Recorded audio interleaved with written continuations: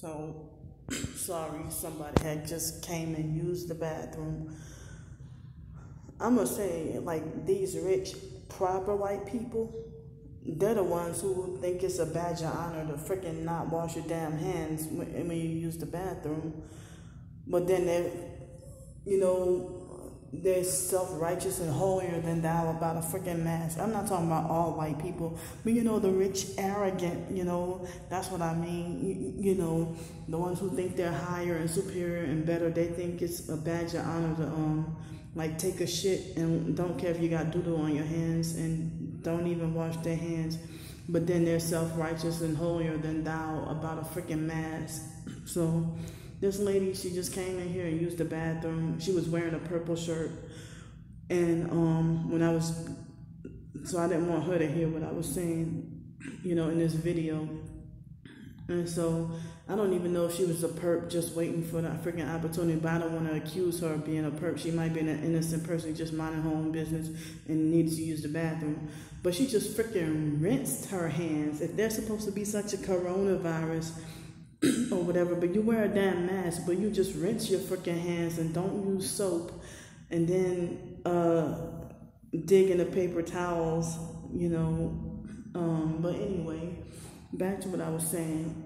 So the old lady, she don't even speak or say hi to me, or she just look at me like I come from planet Mars or something whenever I say hello, when I see her when she comes on her shift to work. So if you look at me like I'm crazy, and if I ask you a question and you say something that's condescending and smart ass and rude, I mean, what am I supposed to think about you? And then the lady just all of a sudden come out with here's some newspaper. It seemed like it was cleverly doctored up. And then she's like, well, why don't you, have you ever gone to PSC campus and administration and see if you can just sit in on a class and then she's like, well, that ought to give you something to do if you're bored and this and that. She's trying to slick talk her way to try to convince me to just stop coming here to this library. Like she don't want me here. And when I had that narcissistic substitute perp librarian, he just made everything worse. Because I've been coming here since last year, but when I wasn't going on UWF campus, every now and then I'll come here. But I was going on UWF campus just about every day to get my shower and swim and stuff like that. But now I can't really do that like I want to.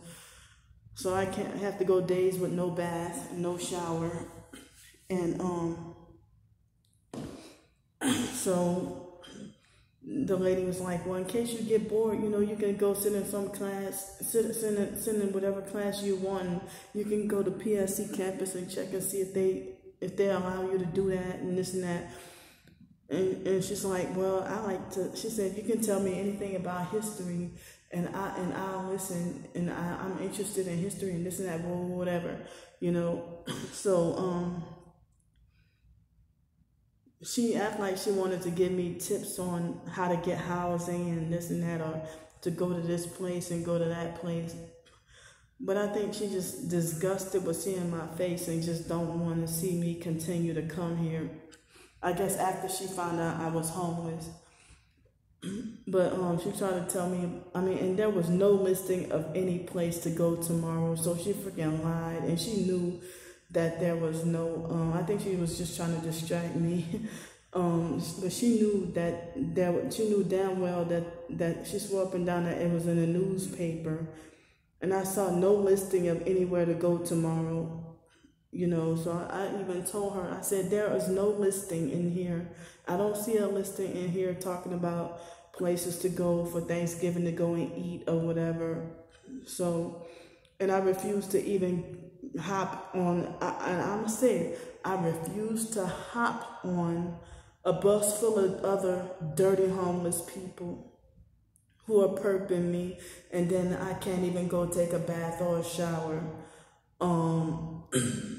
Dog, I'm gonna tell y'all this quick Thanksgiving story, But anyway, I mean, like every year they say that, don't celebrate Thanksgiving because it's pagan, and don't celebrate Thanksgiving because if you celebrate Thanksgiving, then you're celebrating the genocide of the Native Americans and stuff like that, and the mass bloodshed, blood sacrifice rituals, of the Native Americans. So they said don't celebrate it because, and then it's not, truly presented in history. They make the Thanksgiving sound like a good thing or whatever.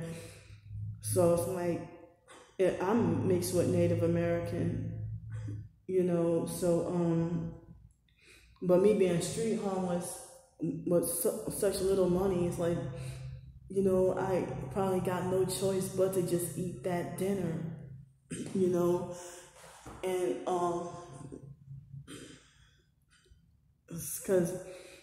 and I be by myself anyway, so I'd be damned if I get on a freaking, go to the, I don't even have the buses don't run it.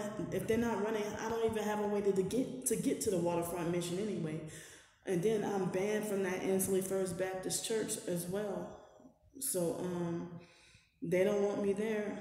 So I have to miss out on that dinner. But fortunately, like last year, I was walking down, was it North Palafox? Wait, hold up. I get North Palafox Street and Pensacola Boulevard mixed up, or they seem kind of confusing. But that was when that lady set me up. That fake Christian perp lady set me up with the hotel room with bed bugs, and then stood me up when she was supposed to help take me out the hotel. And then I was forced to be left to walk. And I was so mad that I had to walk like almost all the way downtown, but I'm glad halfway through a lady that drive for Lyft. She saved me to ride ride a certain distance to downtown.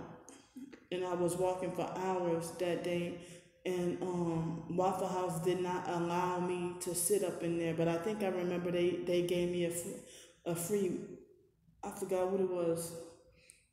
They gave me something free to eat. They gave me a free meal to eat, but they wouldn't allow me to stay sitting in there past 30 minutes. So I had that altercation with that at the America's Best Value Inn and Suites that's right across the street from the Greyhound station on Pensacola Boulevard in here in Pensacola. So but I'm glad walking by, there was somebody who passed by in a truck, and I think they gave me like 4 plates of food, but they said they were going another place, so they said that they couldn't give me a ride. Like, I was trying to ask for a ride, but thanks for the food anyway, So anyway, 4 years ago, I was living in Greenville, South Carolina, and I wasn't homeless. I had the Section 8 at that time, and there was like an all-you-can-eat homeless buffet.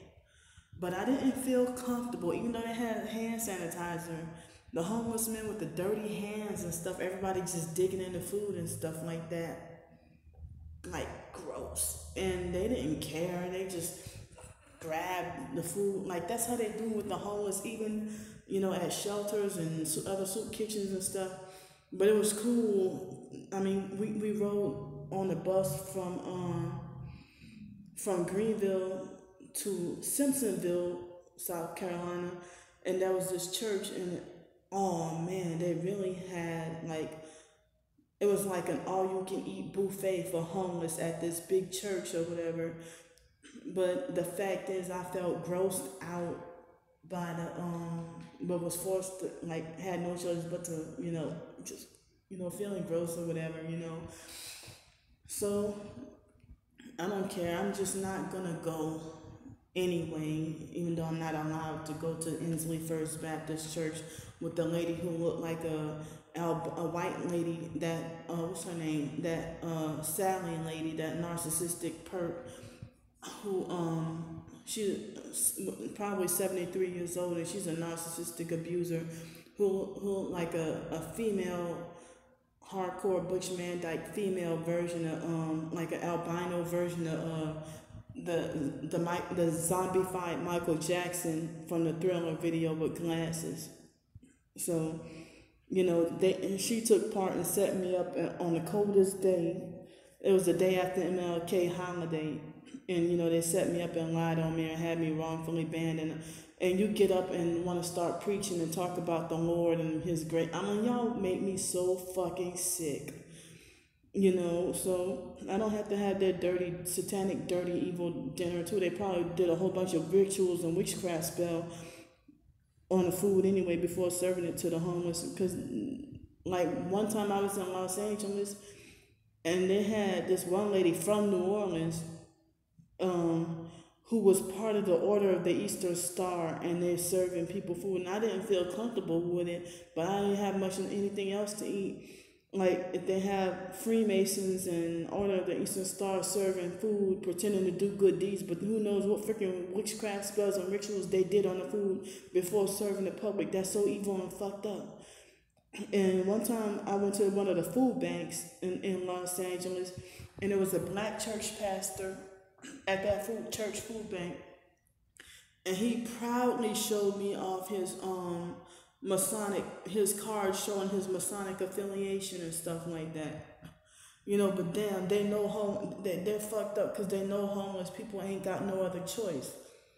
You know, and I'm not trying to sound ungrateful or complain or anything, but I'm just saying I'm just exposing this is the trap that they corner us into, you know.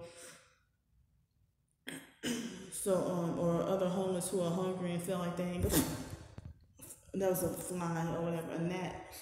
Feel like, you know, they feel like they ain't got no choice, but some of them don't even care. You know, some of them are methed out of their minds, you know. So back to what I was saying, you know, that the lady, get away from me. That lady, you know, when she found out about was it the end of September or was it the beginning of November? When she found out I was homeless, no, I think it was the end of September, because I was in the hotel like almost all of October and the beginning of November.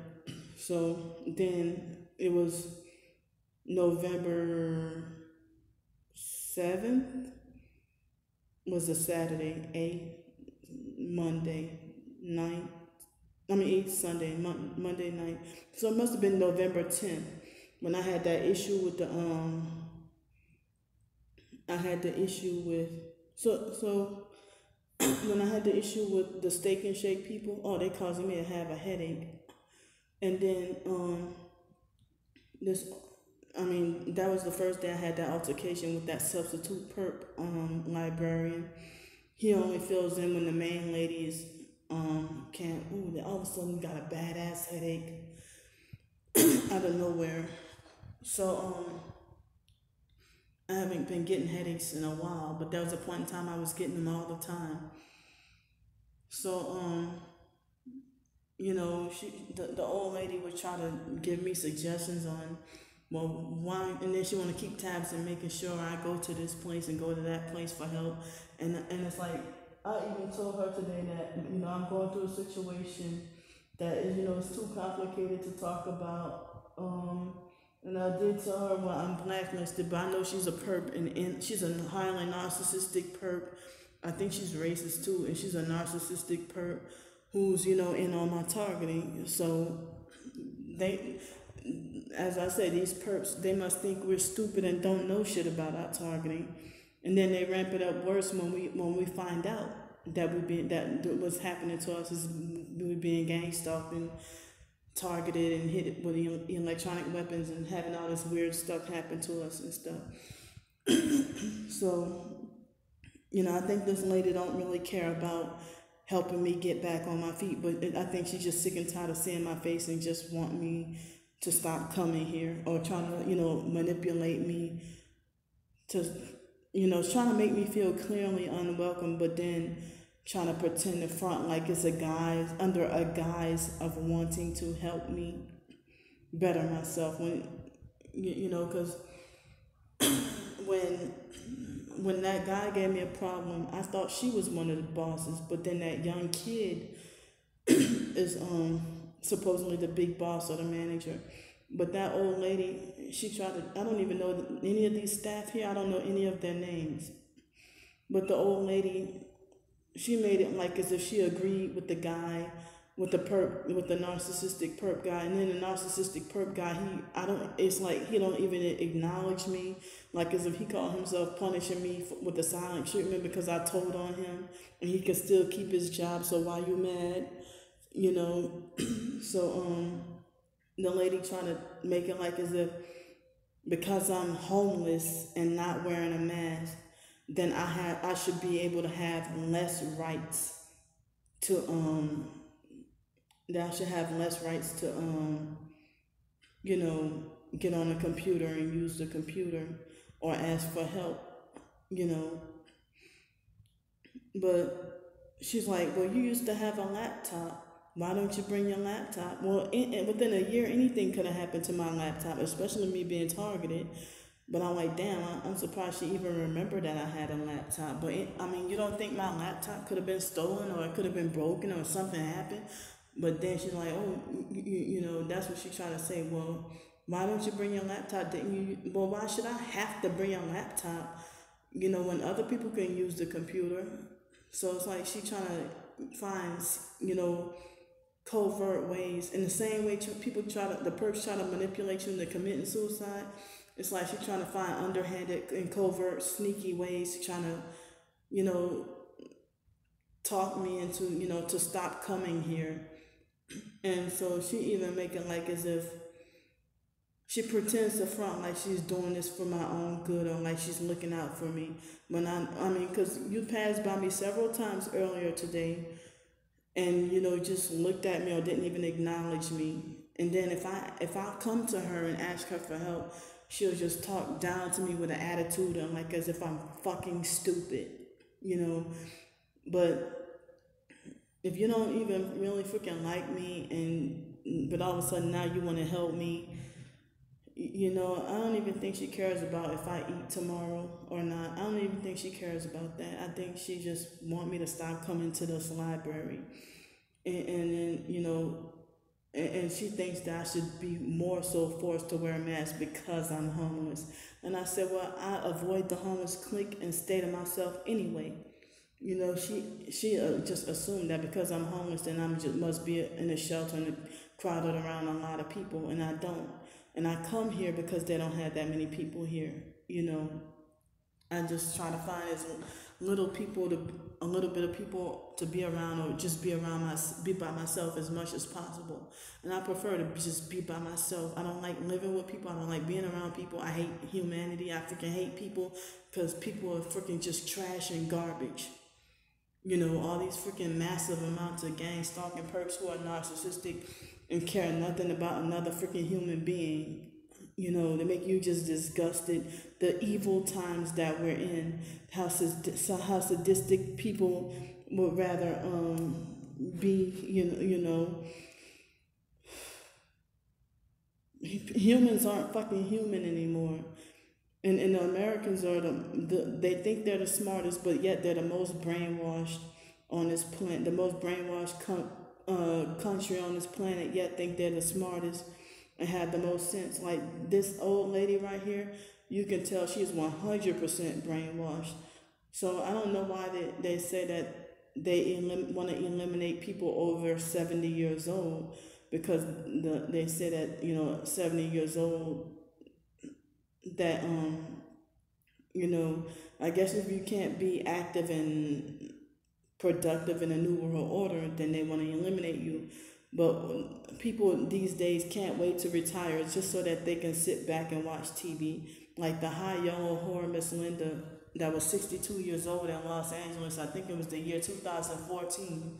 And I tried to go to Vacation Bible School in Los Angeles, and I kind of found out the high young old whore Miss Linda she recently retired, and she's from Mississippi, but she adapted the fake LA people mentality, and she's a narcissistic abuser who's highly narcissistic. And she was 62 years old and recently retired, And she arrogantly bragged and boasted about how, yay, now I can sit home and watch TV. But I freaking couldn't stand her.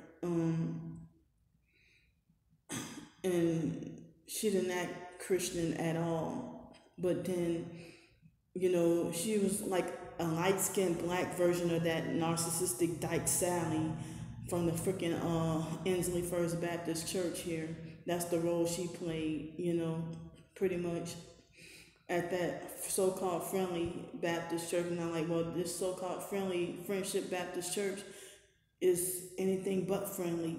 How about we call it Friendless Satan's Church, Satan's Friendless Church, or whatever, something like that. Because nothing friendly about that so-called church. When I was trying to be deeply involved in Christianity and stuff like that, and it's like being targeted, I can't even be part of a targeted individual community. And like being Christian, I can't even be part of a Christian community because I'm just kicked out, or not welcome, not allowed. So, if I try to go to housing authority, it doesn't mean that they're going to get me housing next week. I'm on a housing list. And that lady tried to tell me, well, you should go and fill out a new application every 6 months. Why fill out a new one if I'm already on the list? It's not like filling out a new one. I'm talking about that lady out there filling out a new one, I just have to wait for this so-called 2 years to be up. But they treat you like, they're black women who treat you like trash at the area housing, in the Section 8, the waiting list is just about never open.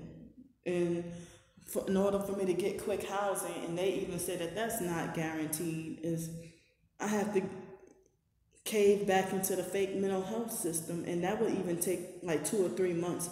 Like they might be like, well, it'll be like 90 days until you can see a psychiatrist, until you see a doctor, and then after that, then you can get help with housing and this and that. But in the meantime, they have all these mental health social workers, fake social workers and mental health therapists who are blaming you for all your problems and perping you and manipulating you and trying to set you up to get locked up in a mental institution. And then they front like it's for your own good when they know damn well they don't mean you any good. They don't have your best interests at heart. And they just want you destroyed and dead and eliminated from their sight, So, that lady, she's the only one who treat me like that, And then she treat me like I'm a real stupid baby. Like if I ask for something quick and simple, just like any normal person would have, like if I ask where is, where can say for example, if I say where can I find the nearest Publix, and then this lady will give a long-winded like explanation, like as if I'm like too dumb to, I know Publix is just down the street until you're right, whatever, but damn, my head is hurting so bad. But speaking of that, yesterday at the gas station, I asked the lady at the gas station, excuse me, what, and perps always, I don't know why they perp you so heavily at the gas station. Well, the Circle K near my sleep spot, for the first time in a long time, I went there, and I'm surprised that they didn't perp me and everything went smoothly, and I got my stuff and got the hell on out. So I'm glad for that, this morning. But anyway, I went to the Tom Thumb yesterday, and the lady printed out a receipt and then pointed to me like as if I was too dumb to know where on a receipt to find the address. When I just simply asked, what's the address to this Tom Thumb? And, she, went out of her way to just treat me like I'm too dumb to read. And I wonder, is it a perp thing or a Pensacola thing that people treat me like as if I'm too dumb to know how to read simple stuff, So all she had to do was say freaking 5450 Software Field. But no, she went out of her way to print out a receipt or give me another person's receipt, and then trying to point out like as if I'm a baby or something. So noise harassment again. They've been doing this all day, all day, all day.